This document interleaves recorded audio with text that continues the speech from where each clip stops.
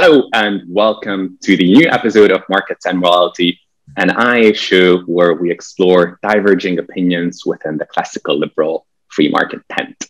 My name is Adam Bartha. I'm head of international outreach here at the IA. And today, after last week's episode where we ventured onto foreign lands discussing the Ukrainian-Russian conflict, we are returning to British domestic policy affairs again.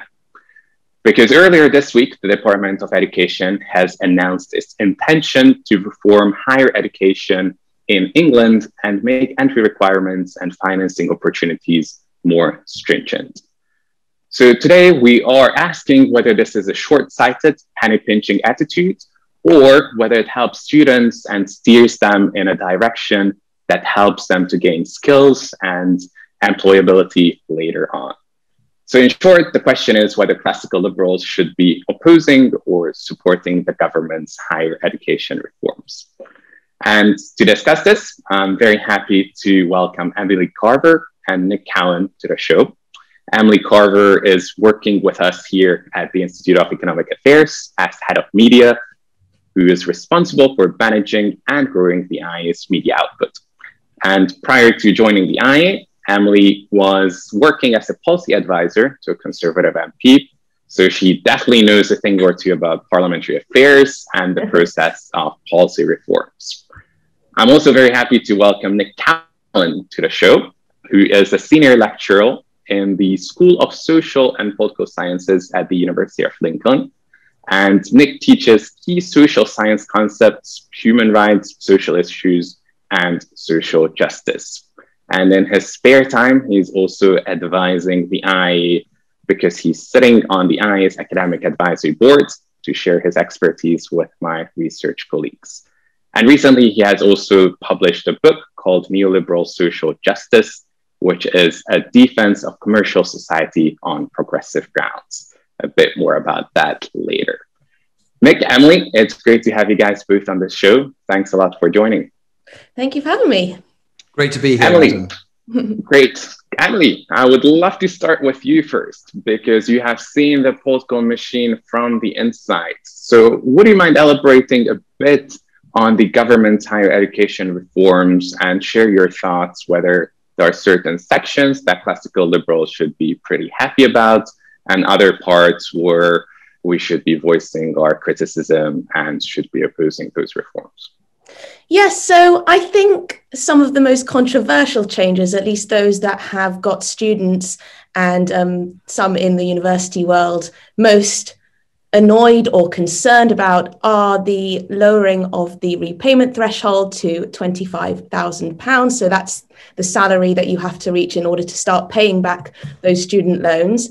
They've also chosen to extend the repayment period. So you could, in theory, be paying back your student loan for 40 years, which is longer than it currently is. I believe it's currently 30 years, but maybe Nick can correct me on that. They're also going to be, and this is one of the controversial points that a lot of people are not so impressed with, is that you could potentially be banned from a student loan if you don't get a C grade in your English and maths at GCSE. So those are the controversial changes. Now, I would argue that I believe that the aims of these proposals are sound. I think looking at things from an external perspective, I'm not in academia, but we currently have over half of young people going to university, and it has to be paid for somehow. As the government have highlighted, only a quarter of students who are now starting full-time undergraduate degrees are forecast to repay their student loans back in full. So therefore, the taxpayer is taking on a huge burden, billions of pounds, for young people to go to university. And there's also the problem that many universities are unfortunately offering quite low quality courses. And this is something that people have been concerned about for a long time. So the government is obviously listening to those concerns and wants to do something about it. I think there are some problems with this, and it's something that our colleague Len Shackleton has highlighted in a recent press release that we put out in response to these changes.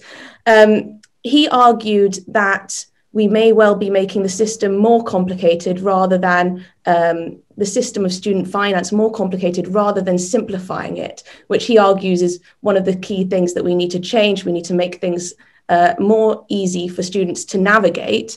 I'd also argue that keeping student fees across the board equal is unfair, considering the fact that some degrees, for example, those in laboratories that have lots of time, face-to-face time with professors and with teachers, that costs a lot more to deliver. And also there's the question of value for money for students there. I think the crackdown on Mickey Mouse degrees, which obviously has led much of the press coverage, I think that's something that a lot of people in this country have been concerned about and rightly concerned about.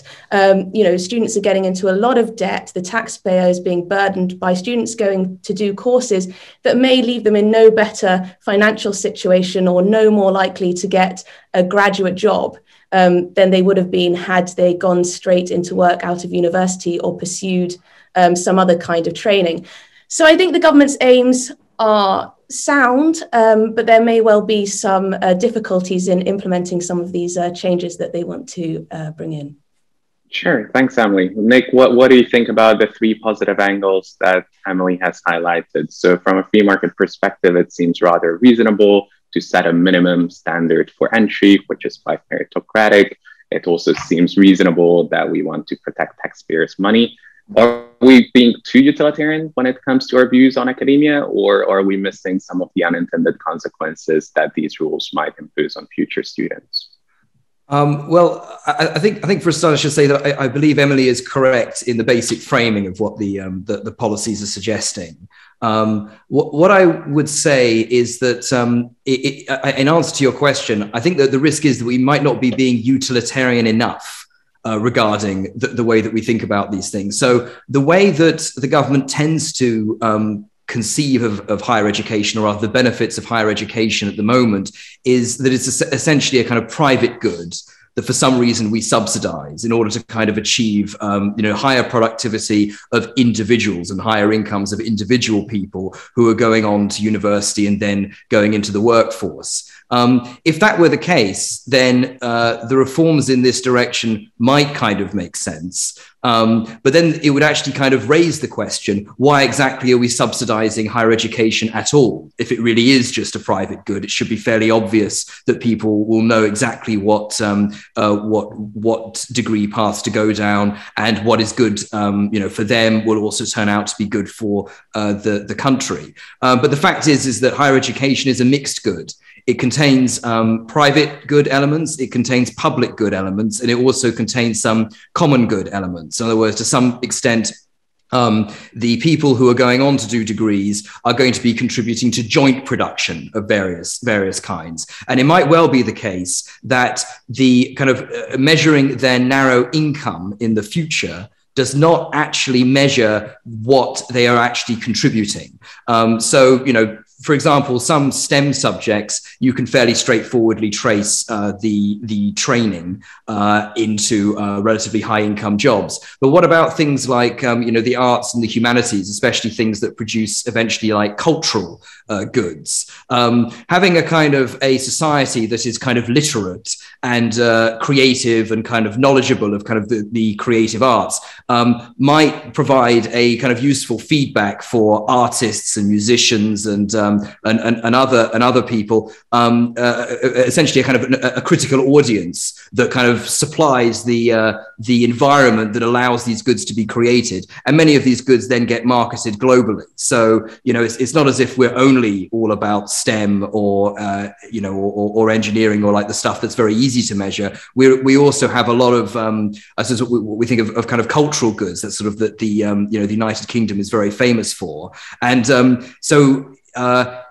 given that there's all these additional things that higher education is doing, I think that it might be the case that the government is looking for efficiencies in all the wrong places. There's so much more scope to improve incomes of young people rather than kind of tweaking. It's like, oh, who gets to go to university, who doesn't get to go to university, from this kind of very kind of central, very kind of a sort of blunt, set of blunt instruments, namely by improving housing infrastructure for young people, which I know that everyone in our sphere tends to put a lot of emphasis on. So I'd say is that rather than tweaking the current system in this slightly mean-spirited way, fix the things that are actually stopping people on graduating from getting jobs. Allow them to travel, allow them to rent cheaply in areas with high productivity, with in-demand jobs, and then we can see what actually happens. That will kind of be my initial take.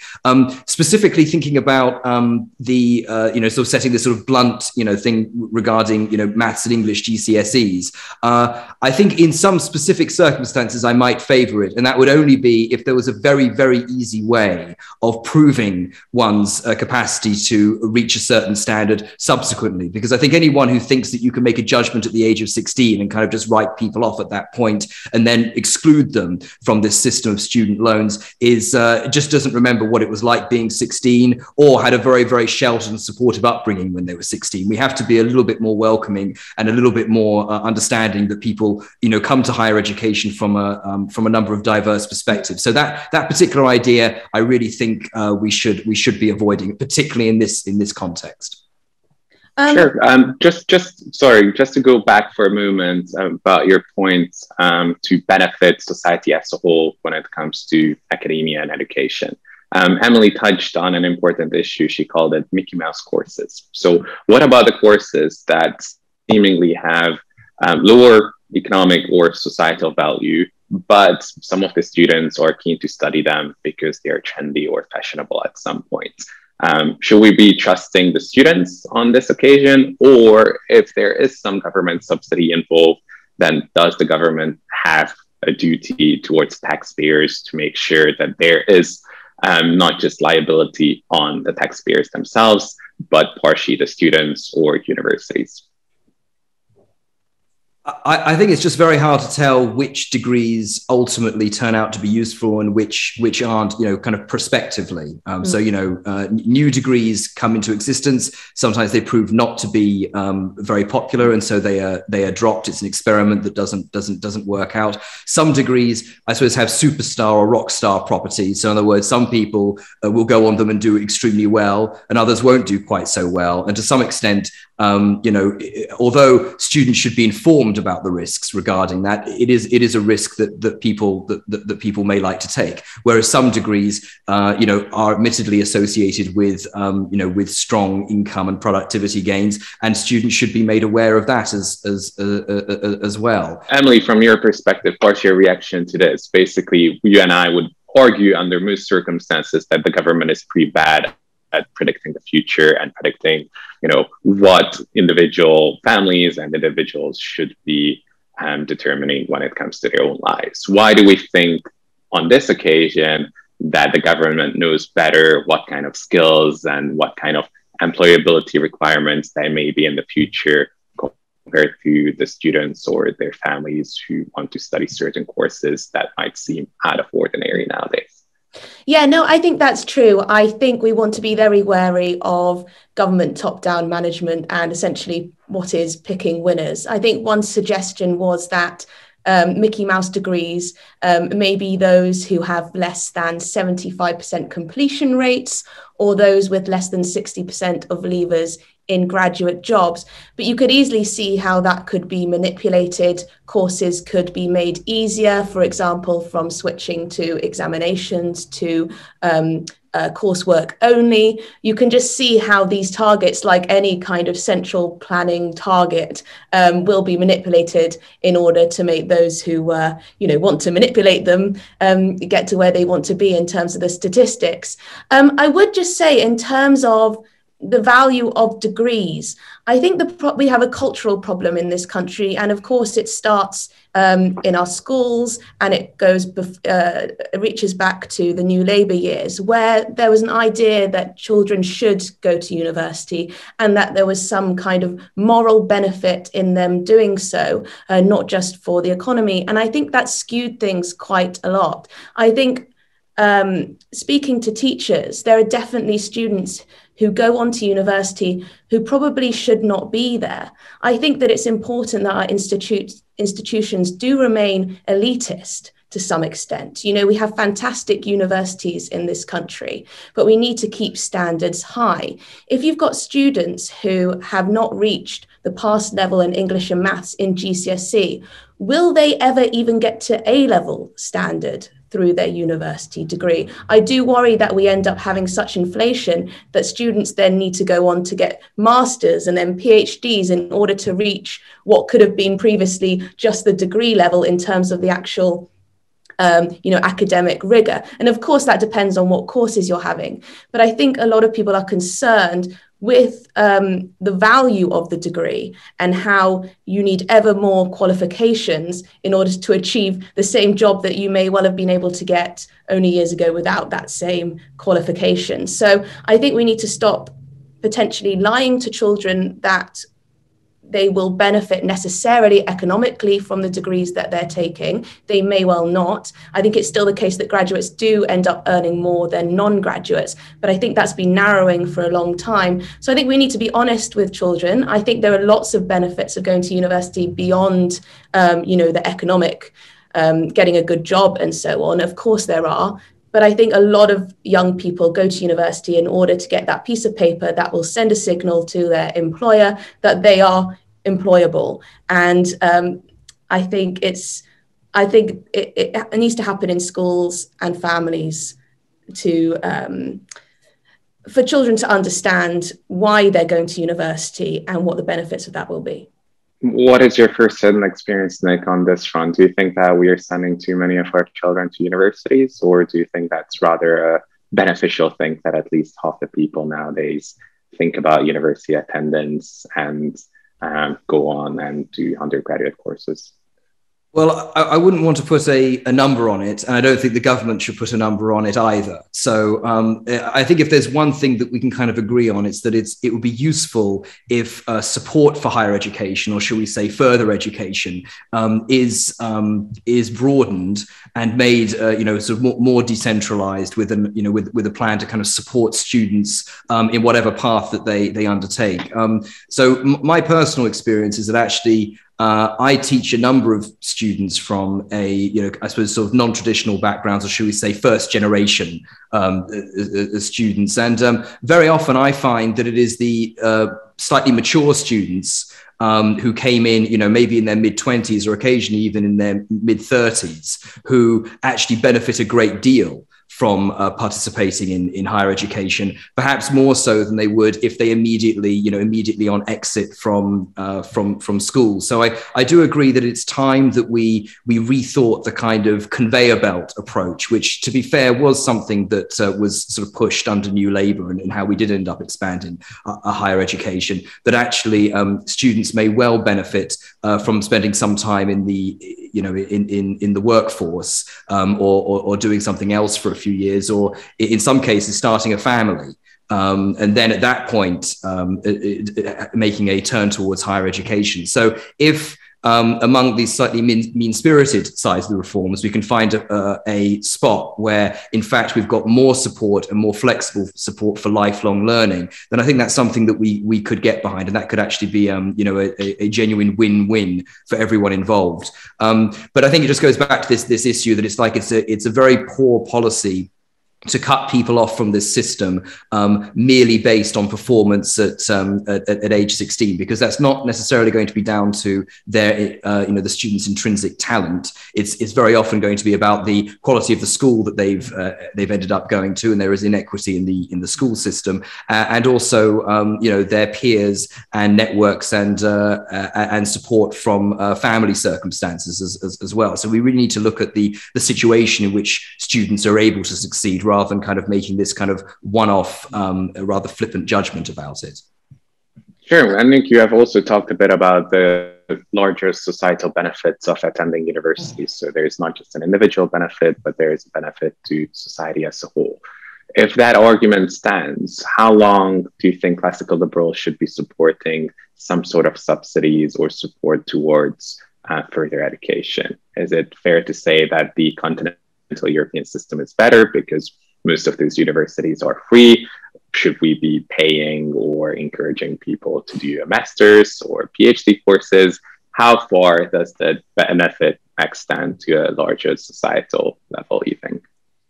Well, I think that rather than looking to Europe, somewhat controversially, I think it's worth looking to the United States as a, because if you look at where students really want to attend, both at the elite level, but also at the kind of entry level.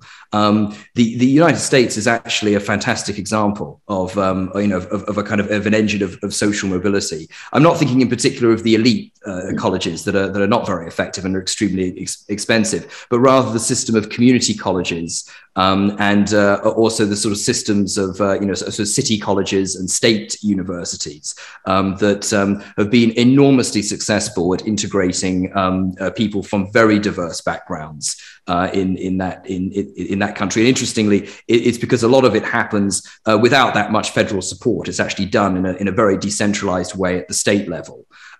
So I think that's something to kind of look forward to. And I think moving towards a continental option would be a step back, because in many ways, higher education, especially before Brexit, was an example of a fantastic service exporter, more so than any other country in Europe, I believe. And that was partly because we did have the flexibility to expand courses and offer courses according to some degree of market demand.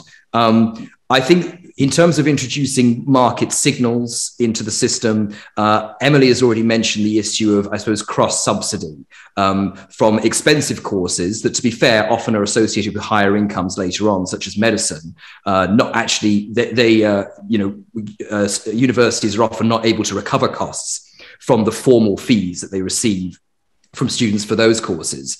Whereas humanities and social sciences degrees, which have social benefits, and they are still associated with higher incomes, just not as much higher incomes as these other ones. We can deliver those courses relatively cheaply. The most expensive part of it is bound to be my salary, but I can assure you very, very little of the fees that the students are paying goes towards my salary and those of my colleagues. Rather, it gets hoovered up into a very complicated system of cross subsidies that then kind of supports subjects that are very valuable but are not currently paying for themselves because we're not allowed to change prices according to the kind of courses people are taking. So we should be looking at allowing more price variation within higher education in order to encourage universities to compete more effectively on price. That's important, and they're not very incentivized to do that as well now. But also to be able to ensure that where costs are being felt, then and also where future benefits are also going to be felt, that's where the higher fees should be laid. Sure. I love the fact that you talked a bit about the ideal higher education system, and that you compared Europe and the US and would rather opt for a US system. I'm sure that's going to upset all the right people on the I's Twitter account. Okay. But just to return for a moment to some of the domestic financial affairs of the reform. So Emily mentioned before that there's some tweaking going on with the student loan system.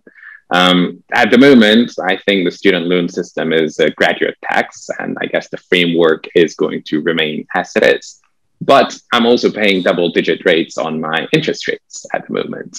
And one of the reforms that the government has proposed is to maximize interest rates to the RPI, but also extend the repayment rate. So is that kind of a compromise where basically we're neither winning nor losing out? Or is that actually beneficial to some of the students who are choosing courses that are likely to lead to higher employability rates, and they're going to be able to repay their student loans with lower interest rates quicker, and they end up winning on it? What is your take? Is that a net benefit or a net loss to future students?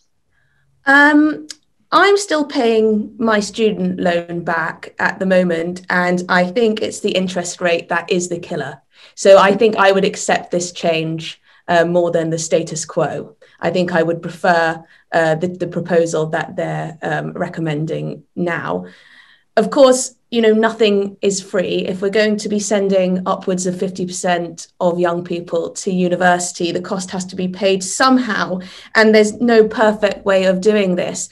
I mean, people hark back to the times when my parents were at university and they paid nothing. But of course, then I believe less than 10% of people were going to university at that time. So it was less of a burden to the taxpayer than it would be now if they were suddenly all to be free. I'm not sure myself what the best way of funding student finance would be, the best system for it. At the moment, it acts as a tax on our pay slips every month. It's very small. That's a very small amount if you're on a low salary. So I think, as fair as it can be, it does seem reasonable to me, although knowing that you may well be paying back your student loan for 40 years is a pretty depressing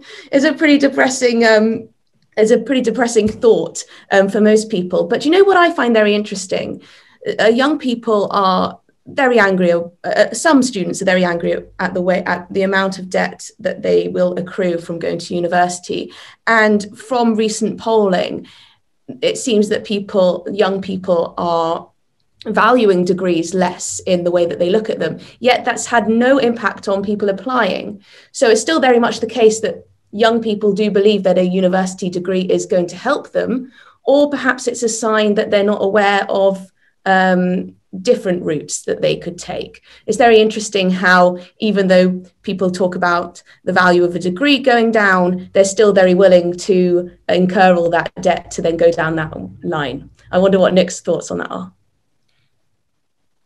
Well, I mean, what I would say is that if you just look at the raw numbers, coming out of the Institute for Fiscal Studies at the moment, it's still a good deal for like the vast majority of people. It might be a slightly less good deal than it was when only 10% of people were going, but it might be that other opportunities have since reduced. So I don't think that students are being irrational about selecting it, and I'm quite confident that even knowing what you're paying now in terms of these loans, you probably would still personally prefer to have gone through with the university degree. So there might be a few people at the margin for whom better advice would be to go down a slightly different route. And I think diversifying routes so that people can take on more vocational degrees or things that we don't necessarily call degrees, but are a form of supportive further education might well be useful. But right now, it still looks like it kind of makes sense. I think it sounds like reducing the interest rate is a move in a slightly more equitable direction. There is a problem that you've kind of got this wedge, effectively a higher income tax that sort of, at the margin is bound to discourage people from working because you've got less take home pay. My take is that we have to look at the wider economy when looking at the problem there, because there are all kinds of costs that young people are accruing in terms of rent, in terms of trying to get onto the property ladder, in terms of fuel costs. And these are all due to errors that, have kind of compiled over the last 20 or 30 years. And, you can't take out of the budget just this one thing. The loan would be much more affordable if people's incomes were higher and in general taxes were relatively lower. So that's the sort of thing that you want to look at, and the easiest way of making the tax burden less, and the loan repayment burden less serious is to try and find a way of raising young people's incomes, and for that, as I say, we have to look at the infrastructure and the way that people can access high quality and high demand jobs, whatever their initial degree was. Here, I'm sure that there's 100% agreement between the three of us on that front. So hopefully the government is going to keep in mind that angle as well. But for now, Nick and Emily, thank you so much for the discussion. The government consultation, as you know, is going to be open for a while. So I'm sure that our listeners are going to be now further encouraged to submit their views. I can't promise that the government is going to take them into account if they post it underneath the YouTube video or underneath our Twitter account, but I would encourage them to do so nevertheless.